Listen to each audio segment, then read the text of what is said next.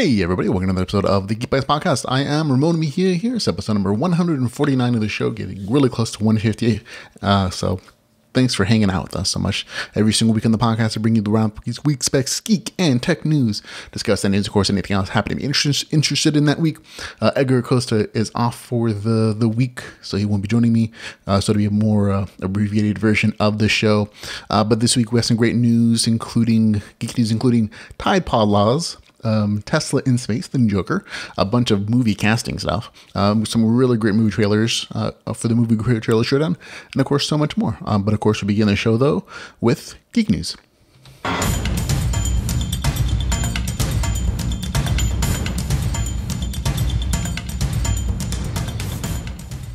Now in geek news, we're going to begin the show though with some interesting stuff from the Winter Olympics. The Winter Olympics opened this past couple days ago, I think this last weekend. There was an amazing display from over 1,200 drones that broke a new world record, forming 3D images over the opening at the Pyeongchang Winter Olympic Games in South Korea. Just going to show you a quick video of it.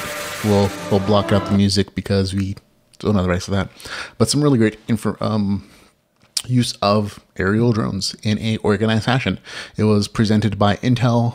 They use a new bit of technology to organize everything into actual shapes, keeping them in solidified portions. The footage from these Olympic Games is absolutely amazing that this is actually possible, creating these huge sky encompassing 3D images using drones. Pretty cool. So there you go, just sharing that out. Also in some geek news. This is definitely one of the sillier stories I've read this past week. Now, last week I told you about the Tide Pod challenge. It's a stupid thing where people are eating Tide Pod laundry detergent pods, and they're getting very sick because it's poisonous to people. It's a laundry detergent. You're not supposed to eat that. So much so that YouTube and other video sharing sites are actually proactively searching these Tide Pod challenge videos out and taking them down so that people who do it don't get internet famous, which is kind of the goal of this entire thing. Some lawmakers in New York have wanted to take it a step further. Assemblywoman Aurelia Simotas and Senator Bran Hollyman, their solution to this particular issue is to make Tide Pod pods less appetizing, I guess. Their solution is to impose clear warning labels on all packaging, including each pod. Quote unquote, this is where the statement is: "We're asking for all laundry detergent pods to be uniform in color," says Hollyman. He added, "They're so alluring. They smell sweet and they look like gummy bears. They might as well say, 'bite me' on them," which is absolutely not the case to anybody who's ever actually done laundry. These things smell like soap, and while they are brightly colored, they're very clearly labeled on the packaging, not for consumption, poisonous. The containers are all child-proofed so that kids don't do it. And it's not kids who are actually doing this. It's adults and teens who know better. They actually know what they're doing. And that's part of their thing for trying to get internet famous by doing a stupid thing. So this is just a weird solution to a problem that really kind of only exists because people want to do stupid things to try to get internet famous. But there you go. In other geek news, SpaceX has Tuesday successfully lost its biggest rocket ever. Its payload, a test rocket carrying Elon Musk's Tesla Roadster, and a dummy named Starman wearing one of SpaceX spacesuits. This was just kind of a fun thing. There's a documentary video showing Elon Musk actually watching it live and running outside to watch the launch and seeing and watching the return footage from this particular SpaceX mission launch. The idea was to launch this vehicle into space as a promotional thing to prove that it would work and that the rockets were returning, and all that happened. The only snag, of course, was that this car was supposed to be aimed at Mars and it missed its trajectory. And that's very easy to do. There's a lot of math involved in getting things to go where they're supposed to go when they're supposed to be there. More complicated things than I can probably explain. And instead of hitting Mars, it's going to unfortunately hit the asteroid belt between Mars and Jupiter. So it did miss its its aim, I guess. But thankfully, the vehicle sent back some great images and some video footage of its journey until they lost contact with it. And so on the screen currently, if you're watching the video version of the podcast, there's a great last picture of the Roadster just going off into space with Earth in the background. And it's kind of beautiful. And the fact that it's private space industry that's pushing the envelope for space travel instead of, NASA or some government funded agency. So there you go. But it's a fun, very interesting event for the space community. Okay. Moving on to some entertainment news. Warner Brothers released a description for the Shazam plot, which focuses on the lighthearted aspects of the story of young Billy Batson, played by Asher Angel, and his ability to transform into the superpowered adult, played by Zachary Levi, Shazam, also known as Captain Marvel. GameSpot got a synopsis, apparently, suggesting that the movie will take a big approach, which is the movie with Tom Hanks, allowing Shazam to act like a kid even when he's in an adult body. This synopsis reads, we all have superheroes inside of us. It's just takes a bit of magic to bring it out. In Billy Batson's case, by the shouting the word Shazam, this streetwise 14-year-old foster kid can turn into the adult superhero Shazam, courtesy of an ancient wizard. And a lot of the description talks about Shazam setting out to test the limits of his abilities with the joyful recklessness of a child. But he'll need to master these powers quickly in order to fight the deadly forces of evil controlled by Dr. Thaddeus Sivana. So there you go. So that's your Shazam synopsis. Seems like it's going to be a combination of the movie Big, I don't know, with some superhero movie. There you go. If that gets you excited, great. And there are going to be other Shazam kids in this movie, so maybe it'll be like a buddy pick. I don't know. But still, it's cool, I guess. Okay. In other entertainment news, Joaquin Phoenix is in Hawks to play the Joker in the new Joker origin film. People are kind of excited about this because Joaquin Phoenix was originally tapped to play the Joker in other Batman properties. He turned down the offers at that point, but he is committed. He said yes to the role in this particular instance. So we may be seeing Joaquin Phoenix as the Joker in the near future for that new Joker origin movie, which to me is much better than that last Joker from Suicide Squad. Okay. Also, you're going to get some Star Wars TV. That's great. I mean, Game of Thrones directors David Benioff and D.B. Weiss, writers and producers of Game of Thrones, have been tapped to write Star Wars television. And this totally makes sense if you think about the context of Disney trying to create more original content for their, not just their cable channels, but also for their new streaming services. And Disney and the Star Wars property is very ripe for all that stuff. I mean, they said that their story is going to be separate from the trilogy, from the movies, and even from the new upcoming trilogy from Rian Johnson. So it's going to be this entirely new thing. I'm hoping it's not the Clone Wars, personally. Sorry, I'm hoping it's something fun and interesting. But again, that's all the news we kind of know about this particular project. But hey, I'm always happy to see more Star Wars stuff. Also, news: there's going to be a Conan TV show. That's right, Conan. Arnold Schwarzenegger, Conan the Barbarian, Conan the Destroyer. Yeah, that one. Beloved film for action geeks, I guess, in the 80s. There have been attempts to reboot this franchise. Hasn't worked out well, particularly well if you've ever seen those new Conan movies. Even the Conan video game franchise, not that amazing. Amazon, however, is developing a new drama series for Conan based on the Robert E. Howard books. The product is in the hands of other Game of Thrones and other people, including director Miguel Sapochnik, Fargo and The Handmaid's Tale, executive producer Warren Littlefield, Pathfinder Media, and Endeavor Content. So a bunch of people who've had success are taking this tab and making a new Conan television show series for Amazon. So Amazon is more than happy to still pay for original content. So hopefully this won't suck. Cross our fingers. Okay. Also, the United States is not alone in rebooting their franchises. Japan is going to do it with Ultraman. That's right, Ultraman. If you've ever seen the older 80s, 90s television show, it was about a guy who would have a suit and this power core, and he would activate it and he would grow giant-sized to fight evil kaiju monsters looking to destroy the city. And it's very campy. It's very much on the lines of Power Rangers kind of stuff.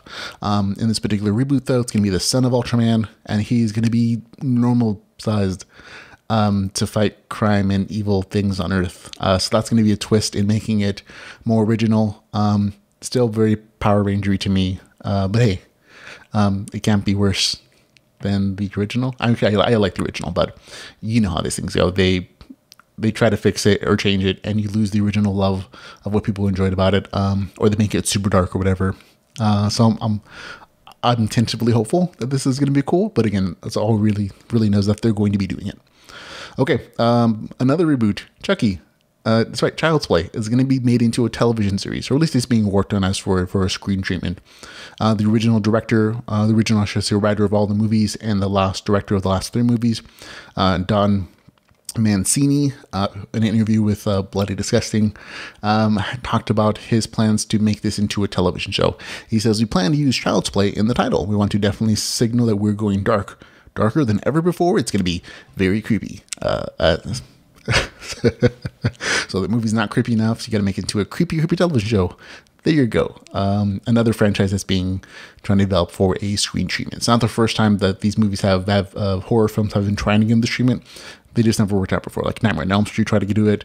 I believe Friday the 13th did as well. Just didn't really work out because how often can you see the same people being murdered, or like the same criminal not getting caught, or the same entity?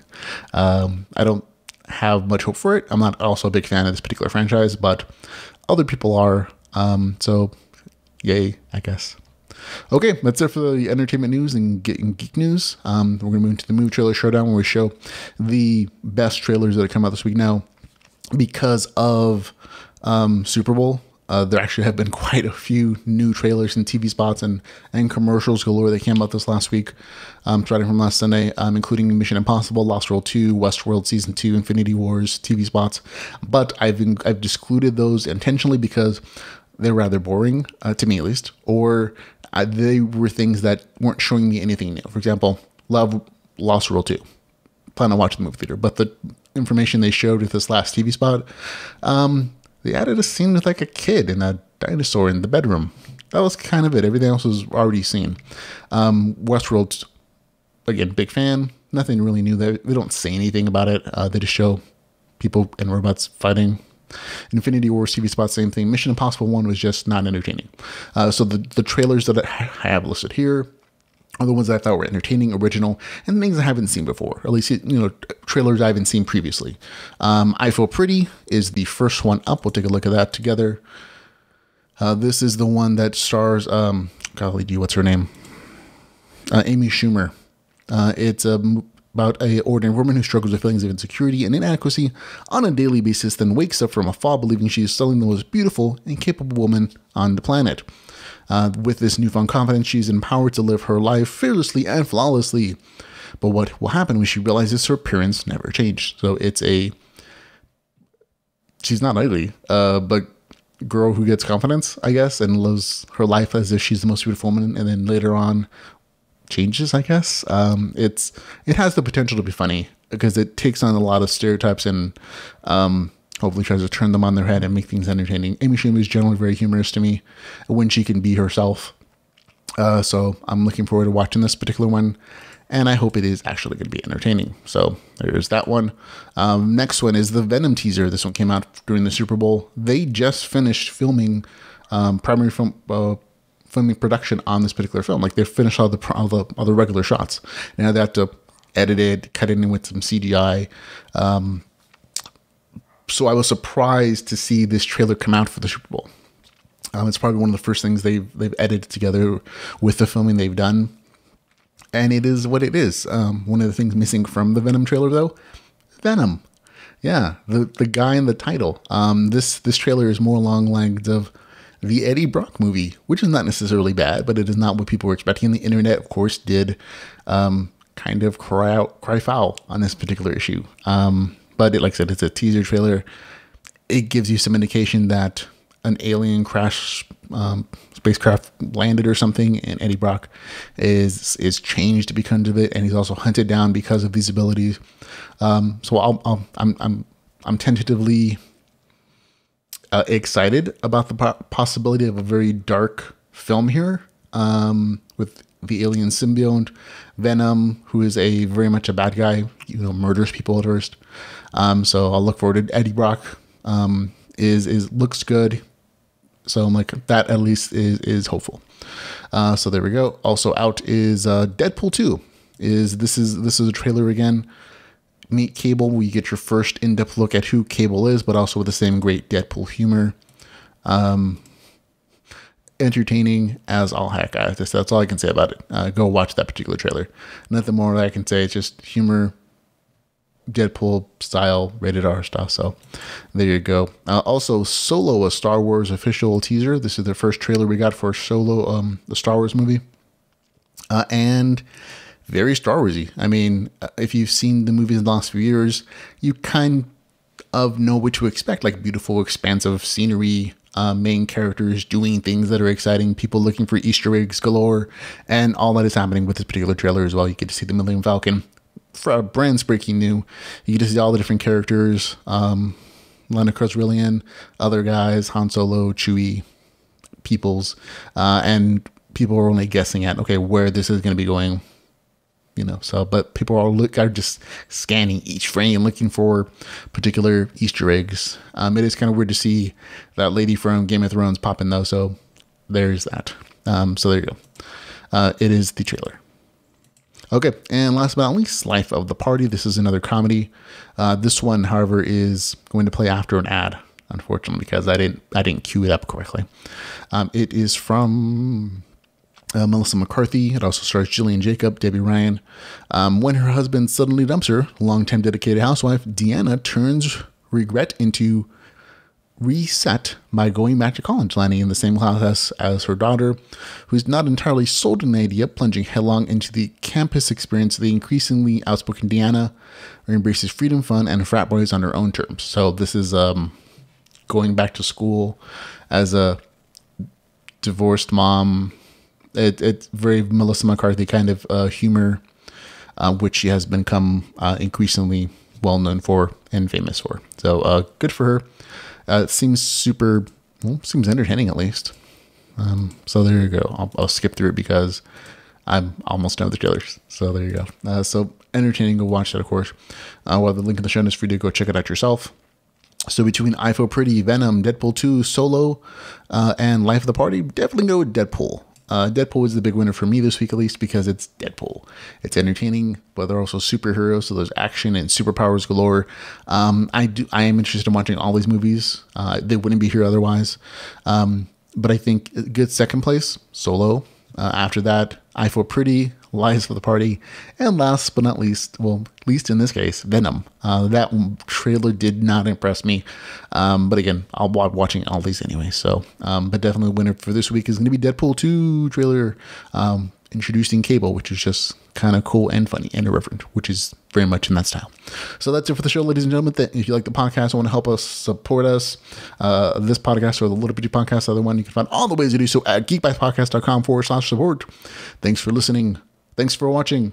Thanks for, checking us out and listen to me go geek out about some stuff. For Geek Bytes Podcast, I'm Ramon, Mejia, and Edgar. Acosta should be back next week. Now remember to go geek out about something. See you later, everybody.